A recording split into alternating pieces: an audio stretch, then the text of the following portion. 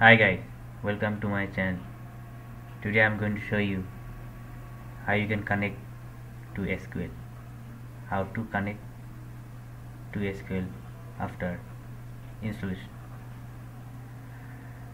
So go to your SQL server management studio.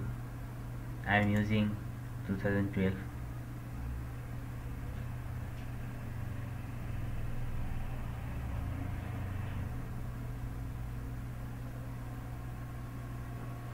Now how you can connect to the server. Now over here you can see this is the server type. So select database engine. Now the server name, you can see PSC.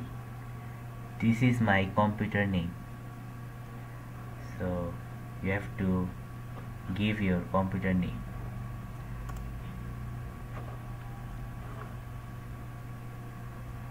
Go to your PC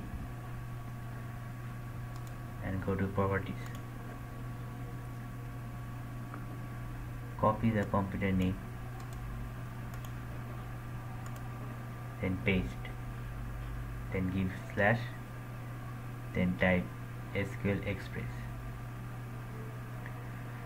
Now in authentication, make sure you set SQL Server Authentication. I have created a login named SA and I have set my password.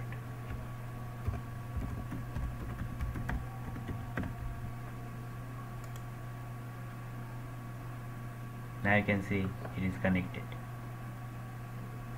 Now once you connect to SQL, you can create database. So this is how you can connect to SQL Server.